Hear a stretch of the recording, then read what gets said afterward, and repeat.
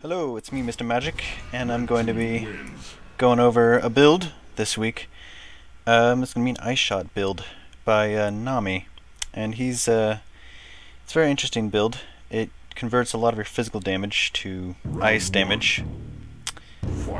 Let's see here. He uses a really good fizz bow, and converts a lot of his fizz to ice damage, and he also has Curse on Hit for extra kiting capabilities. Now here we're playing YP LLD. He's kind of an insane melee character, so I don't know if he's gonna make this round or not. Yeah. I mean, like, he's got a crazy amount of stun. Yeah.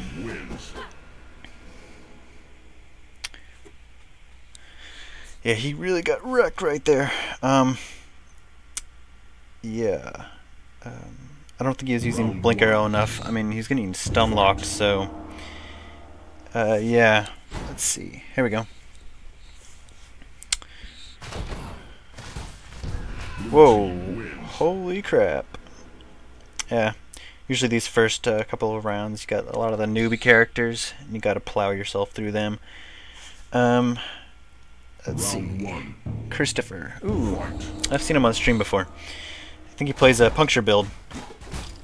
Ooh, almost got hit by the traps. Nami's build has a lot of evasion, so he's very good against other ranged builds. He has, I think, Ondars, so you definitely won't see him get hit by much very often.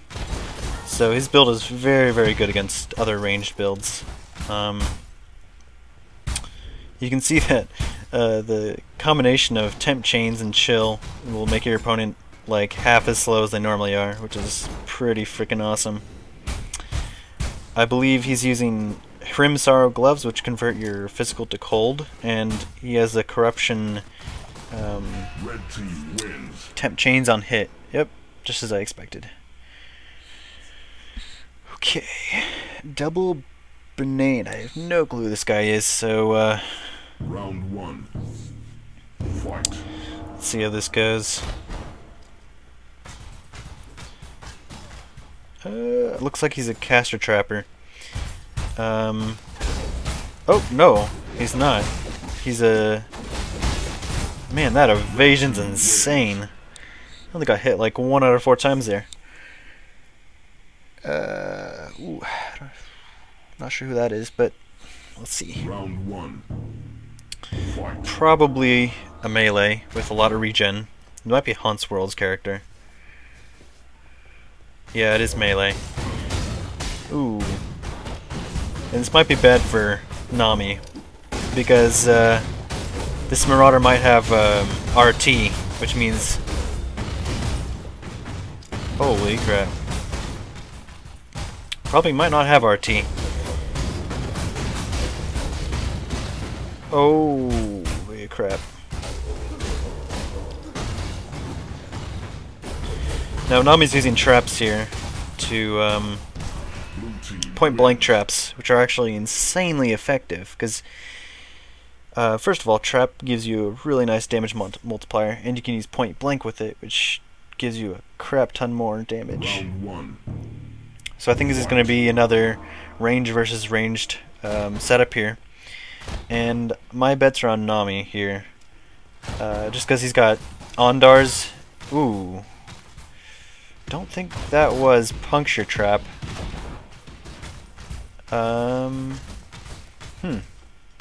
Yeah, this is definitely in Nami's favor here. He can just kite the crap out of him. Yeah, that's no contest.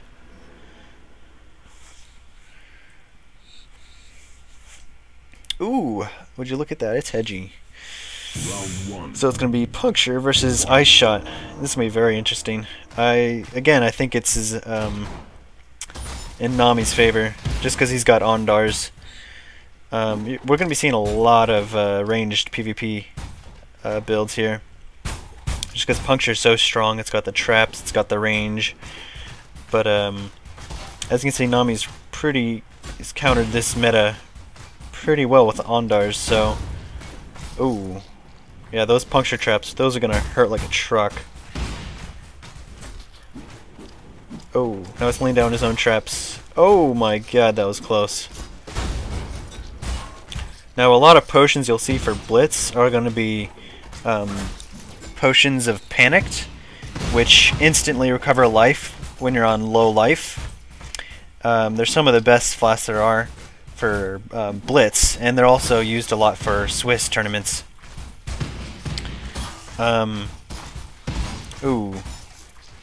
I don't know if he has potions left. Oh god, that was close. That was a really close game. Whew, man, could have sworn Nami was going to take that. The thing is, he's using his ice shot only has 2 arrows, so it kind of makes it annoying to aim.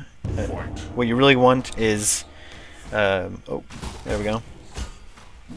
Oh, we've got a explosive arrow build. Holy son of a gun, that was insane. That Templar might have been using RT, so that would have been really good against Nami, but he kind of just wrecked his face. When you use chill and temp chains, you get a really nice stun duration going, so it looks like he was just perma-stun there. Also, interesting thing here is using Ice Shot. Most of Nami's Fizz is converted to cold, so it's not going to trigger Molten. And the armor's not going to do him very much good, so we'll see how this goes. Wow, good job. So, fire versus ice. I guess ice wins. Fire Ferrets. I don't know who this guy is. Round 1. Fight. I think he's using Hatred, Nami, just for crap ton more gold. Ooh! Two-handed build. Oh, he's got to get out of there. Red team wins.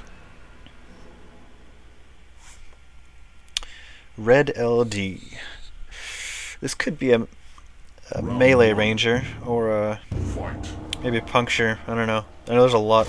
Sounds like it's gonna be melee. This might be trouble for him. Oh, the traps. He's got to get out of there. Otherwise, he's just gonna get perma-stunned. Oh. Oh no, he's just gonna point blank the crap out of him. He's doing really good. I don't know what his rating is right now. I don't know how to check, but he seems to be killing most of his opponents. He's probably near the top. Yeah, gotta switch. There we go. Like I said, another ranged versus ranged. I think Nami's favored here. Yep, exactly.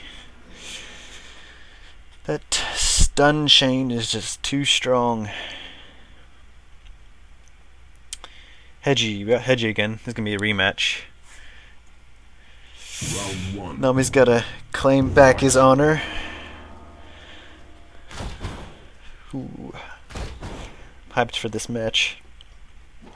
Hedgie's got some pretty GG gear, so it should be interesting.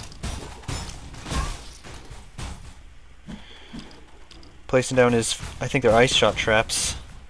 Oh, man. I don't think Hedgie's that tanky. Oh, man. He's taking all those traps to the face. Oh, man. See how he's using those, oh, nice.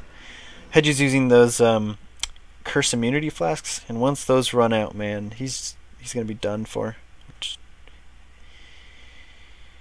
Shao goes meta. Don't know who this guy is either.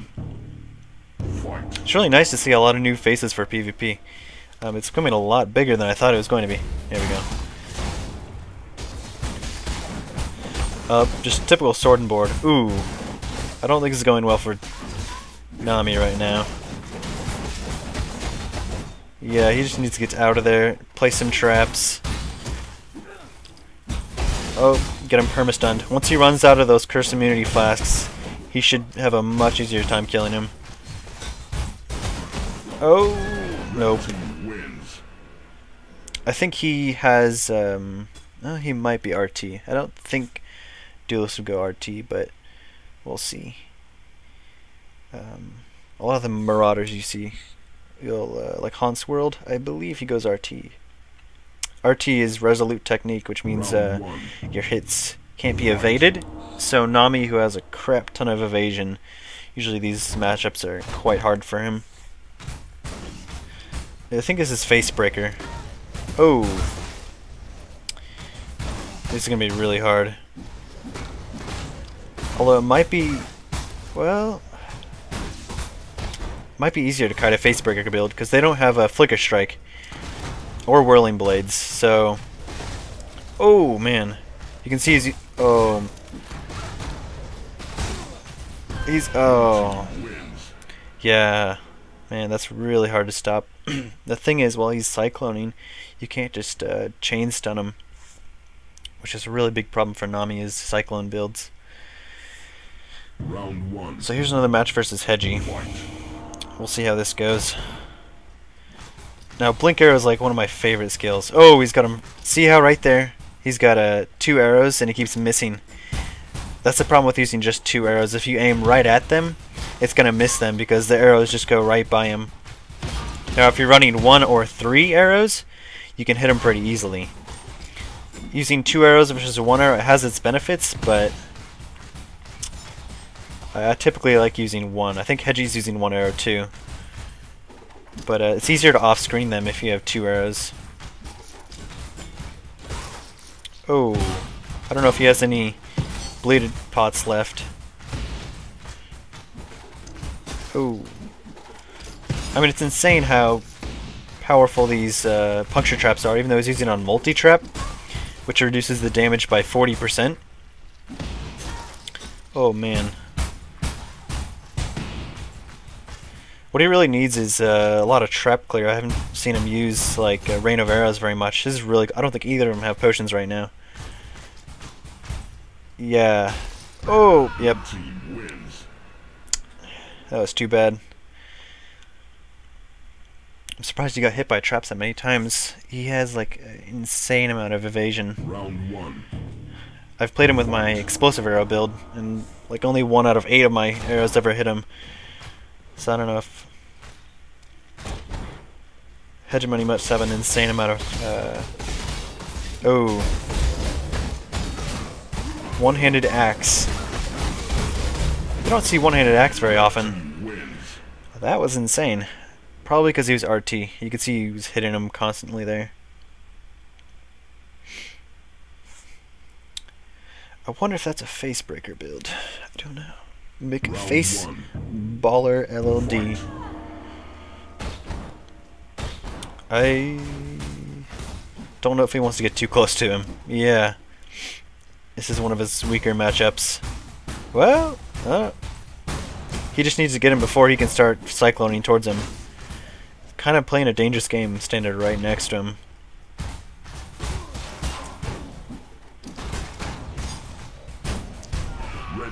There we go. One thing about Nami's build is he's using a really cool quiver called, I think it's Asphyxia's Wrath. It gives you more chill duration, and what I really love about this build is that for Asphyxia's Wrath, it gives you a minus curse radius, which doesn't really matter since Nami has temp chains on hit gloves. Holy crap, that was very quick. You're not seeing very many casters in this. We'll see. Mr. Luck. Shadow. I'm guessing it's going to be some sort of melee. Maybe Shadow Puncture. There's a wide variety of builds. Yep, it's Puncture. And I think Nami probably has this.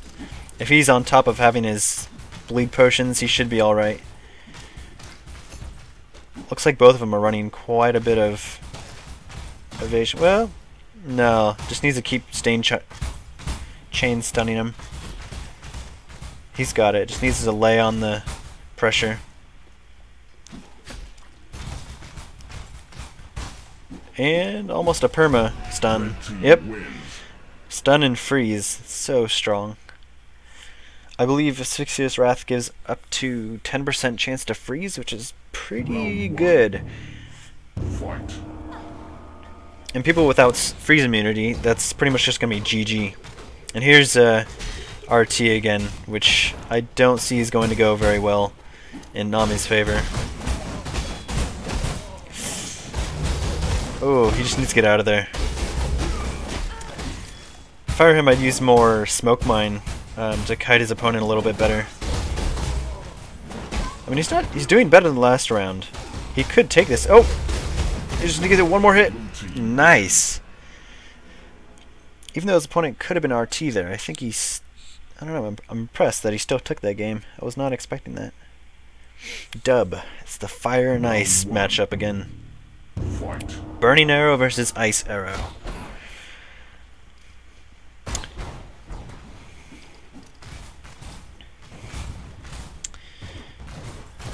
Yeah, he's hardly hitting him.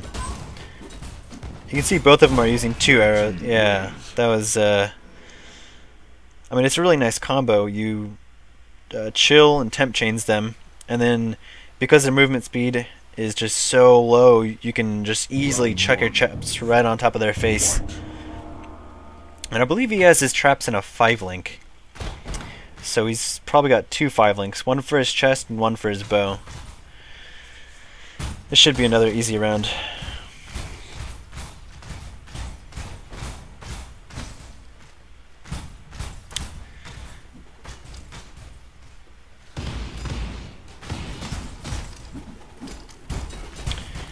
Now, Asphyxia's Wrath Quiver, it also converts a lot of your Fizz to cold. I think, I can't remember how much, but pairing with Rim Sorrows, I believe it's a total of 85% of your cold converted to, or your Fizz converted to cold. And then on top of Hatred, you have like 115% or something like that, maybe a little bit less, but you have a lot of cold damage coming your way, and that's gonna chill them a lot. Especially paired with Asphyxia's Wrath chill duration. So you can see just how slow they're going, especially when they have temp chains on them. It's just so nasty. Oh! Did not expect that to happen. Those puncture traps are just nasty. I don't think I think Nami's being a little too cocky there, considering how much evasion he has. And when I say he's Ondar's, I'm talking about Ondar's Guile, not the Ondar's Gloves. That's pretty insane. But anyways, Ondar's Guile, it doubles your chance to evade for projectiles. So your matchups are very strong against most bow builds. Maybe not against some explosive arrow builds who use RT, but against most puncture builds, burning arrow builds, tornado shot builds. Oh. Can't out-kite the kiter.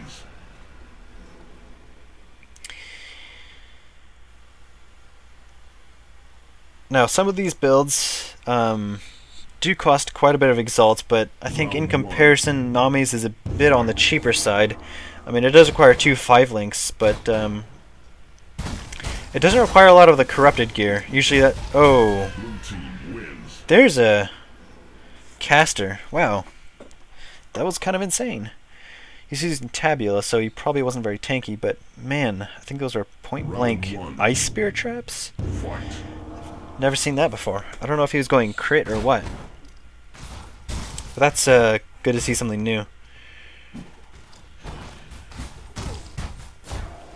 Now, a lot of these bow people use Blink Arrow, which teleports your location and then spawns a clone at your old location. Most people just use that and not the other one, the Mirror Arrow, which does the opposite. And it is a really good skill for kiting. But the one problem is that the clone that it leaves behind, it basically gives free flash charges to your opponent. So it's a little bit of a downside, but it does prevent quite a bit of damage. Now this is against the Facebreaker build again. Oh, I guess that's the end of it. And I'll see you next time for the next build.